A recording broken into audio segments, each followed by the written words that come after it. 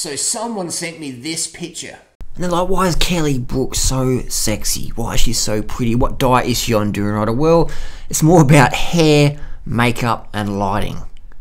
Now, that's what the media wants you to think, is these people look flawless all the time and stuff like that. But the reality is, man, it's Photoshop, it's makeup. People don't look like this in real life. People only look like this in magazines. It doesn't make them good or bad. It's just how it is.